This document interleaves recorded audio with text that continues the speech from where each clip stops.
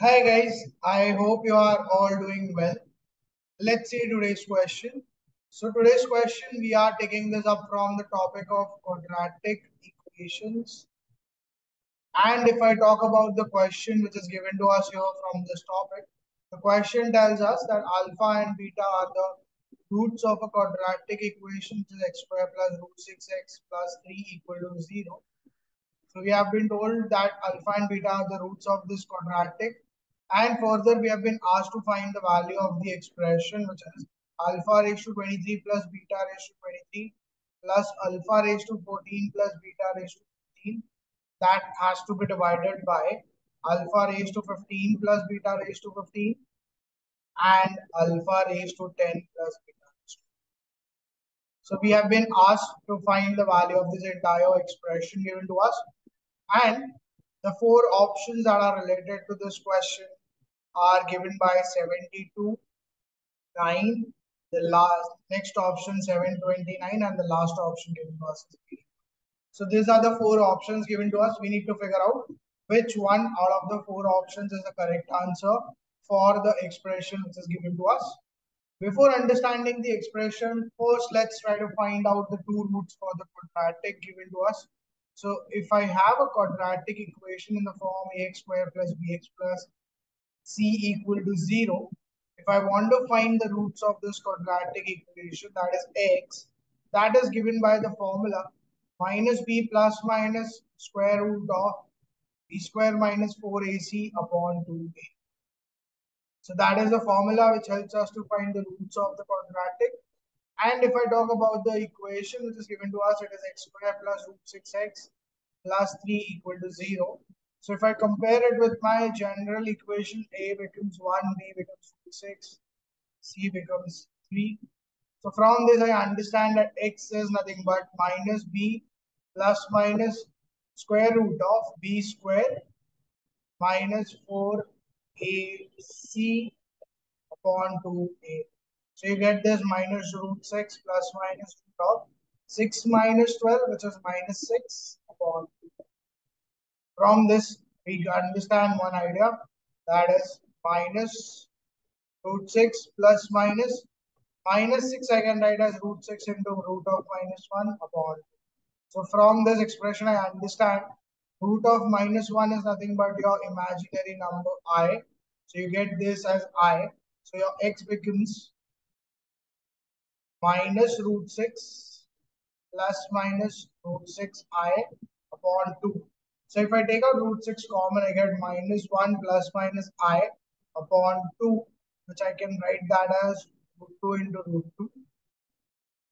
And root 6 also I can write that 3. So you get this root 2 cancelled out. So you have the entire expression here with us. That is root 3 into minus 1 by root 2 plus minus I by. So that are the values of x that we have here. If I try to simplify this idea, let's do that. X is equal to root 3 minus half plus minus I by root 2. So now I can write this in the form of cos theta plus I sin theta.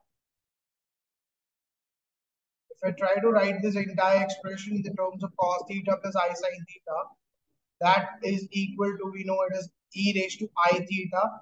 And in the case of e raised to minus I theta, I can write that as 1 upon e raised to I theta, which is 1 upon cos theta plus I sin theta.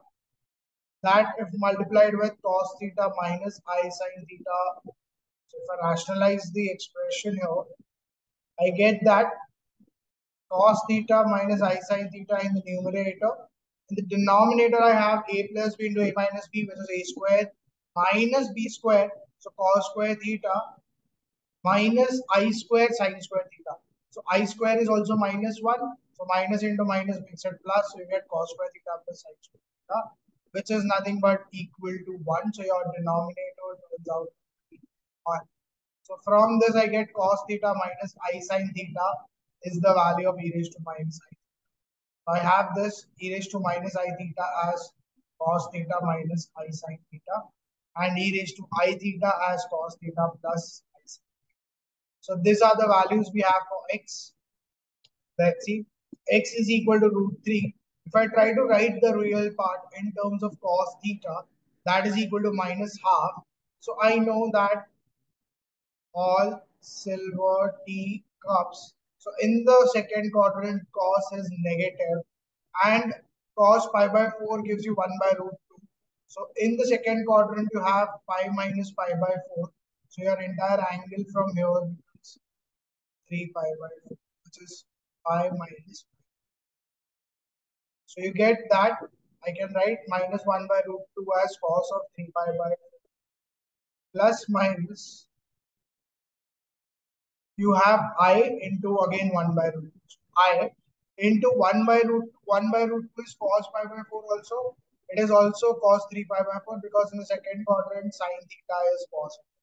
So I want to write it in the same terms of angles theta. I can write that as sine of 3 pi. So you get this x as root 3 cos theta plus I sin theta or cos theta minus I sin theta. You know it is nothing but e raised to plus minus I theta, where theta in this case is 3. Instead of theta, I can just write that as e raised to plus minus I. So you have this entire expression here. Now let's try to find out the values of alpha and beta because we have got two roots and those two roots are given to us as alpha and beta. So I get it. Alpha is root 3 e raised to I e pi by 4 and beta is root 3 e raised to minus I. Now if I have the entire idea with me, I try to simplify the expression given to me, taking two at a time. So if I take first two alpha raised to 23 plus beta raised to 23, I get this root 3 e raised to I 3 pi by 4 the whole raised to 23 plus root 3 e raised to minus I 3 pi by 4 the whole raised to. So from here I understand root 3 raised to 23 is common from both the terms. If I take it out common, I get e raised to I 69 pi by 4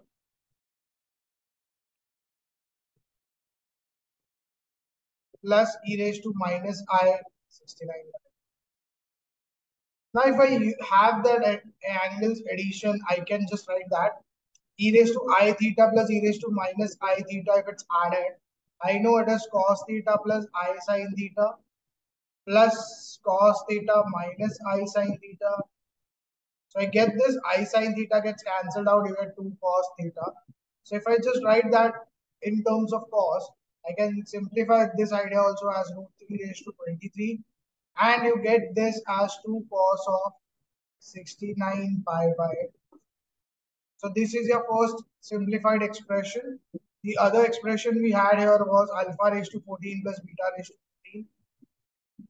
Again, since the powers are same, I can again simplify this idea as it is, putting root 3 e raised to I 3 pi by 4 the whole raised to 14 plus root 3 e raised to minus I 3 pi by 4 the whole raised to 14. So from this, I can again take out root 3 raised to 14 common. You would be left with e raised to I 42 pi by 4 and minus 42 pi by 4. So again, it becomes in the form of e raised to I theta plus e raised to minus I. So from this expression, I get this root 3 raised to 14 and e raised to I theta plus e raised to minus I theta, I know it is 2 cos theta. But again, becomes. Similarly, if I try to write the other expression, alpha raised to 15 plus beta raised to 15, you get that entire expression also 3 e raised to I 3 pi by 4 the whole raised to 15 plus root 3 e raised to minus I. In exam, you should not write all of the steps. You can just write it down similarly. I'm just writing it to make you understand. So root 3 raised to 15, I get it common. I have e raised to I 45 pi by 4 plus e raised to minus I 45 pi by 4. Again, it is the same angle, so I can write 2 cos of just 45 pi. Further, we have alpha raised to last idea. we have it as alpha raised to 10 plus beta raised to. So from this I'll again get root 3 raised to 10, and we will again have e raised to I 3 pi by 4 the whole raised to 10. So 3 into 10 becomes 30, so I can write that as 2 cos of 30. Now once I have all the four expressions with me, if I put that in the expression for which we have been asked to find the value, alpha raised to 23 plus beta raised to 23, alpha raised to 14 plus beta raised to 14, alpha raised to 15 plus beta raised to 15, and the last was alpha raised to 10 plus beta raised to 10. If I solve this entire idea, I get this root 3 raised to 23, 2 cos of 69 pi by 4. So if I try to write 69 pi by 4 in the terms of multiples of 2 pi, because we know that 0, 2 pi, 4 pi, all the even multiples of pi will have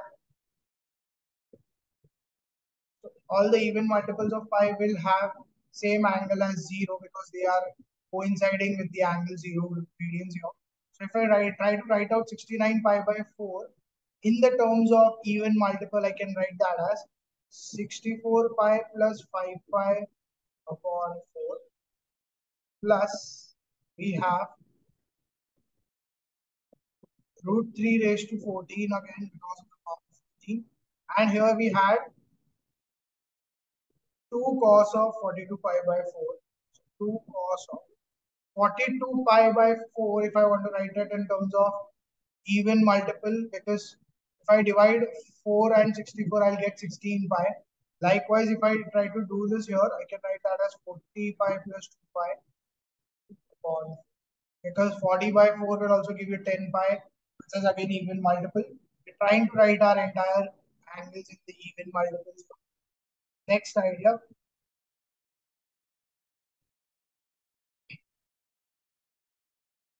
we have root 3 raised to 15, 2 cos of 45 pi by 4. So 45 pi I can write again as 40 pi plus 5. And here we have root 3 raised to 10, 2 cos of, we had 30 pi by 4. So 30 pi, if I want to write down, I can write that as 24 pi plus 6 pi by 4. Because if I'm dividing 24 by 4, I get that as 6 pi, which is again. So I get this entire idea with me. If I try to simplify that, I get root 3 raised to 23, 2 cos of 64 pi by 4. I get, if I simplify or split this, 64 by 4 gives you 16 pi. So 16 pi is nothing but 0, and plus 5 pi by 4 will be left out. So you get 2 cos of 5 pi by 4 plus root 3 raised to 14. You get 40 by 4 again, 10 pi, again an even multiple, so I can treat that as 0 degrees. The left with 2 pi by 4, 2 pi by 4 is nothing but pi by 2. So you get cos of pi by 2, you get root 3 raised to 15, 2 cos of, again you have 40 by 4, 10, 10 pi is nothing but equivalent to 0 plus 5 pi by 4. So you again have cos of 5 pi by 4. And the last idea we have root 3 raised to 10, 2 cos of 25 by 4 is 6 pi, 6 pi is again 0, and 6 pi by 4 is left, which I can reduce it to form 3 pi by 2. So we have cos 90 and cos 270 here. This cos 90 we know, cos of 90, that is, this is equal to 0, and cos of 270 is also equal to 0. So we have both of these ideas turning out to be 0. So 0 multiplied with anything will give you this entire term 0. So this entire term becomes equal to 0, and this entire term also. So what we are left with here, let's write that down. So you are left with root 3 raised to 23, 2 cos of 5 pi by 4 plus 0, so nothing is left. In the denominator we have root 3 raised to 15 2 cos of 5 by 5. Again, because this is 0 added, 0 does not change anything. From this, I can also understand 2 and 2 I can directly cancel out. Cos 5 by 4, 5 pi by 4 also can be cancelled out. So you are just left with root 3 raised to 23 upon root 3 raised to 15. And that, if I solve further, gives me 3 raised to 23 minus 15, that is root 3 raised to 8. That is equivalent to 3 raised to 8 into half, which is so 3 raised to 4, that gives you answer as. So I get the correct answer for the expression which was asked to us, and that comes out to become 81. And if you see the option that matches here correctly with the answer is option D. So D is the correct answer for the question which is given to us here. I hope you have understood how to solve this type of question which deals with finding the values of the expression by giving a quadratic equation which would be alpha and beta. So we just figured out alpha and beta, we converted them into terms of e raised to I theta. Once we got alpha and beta, we just substituted and simplified that. And simplifying all the 4 expressions, we put that in the entire expression for which we have been asked to find the value. That gave us the answer to come out. And that matches with option. So D is the correct answer for the question. I hope you have understood how to solve this type of questions. I'll see you again tomorrow with some other question from some other topic. And we are going to continue our series of questions on JEE mains. So stay tuned for more videos to roll out. Also, do like, share and subscribe to my channel. Do share these videos with your friends also who are involved in this same preparation of journey of JEE questions. Thank you.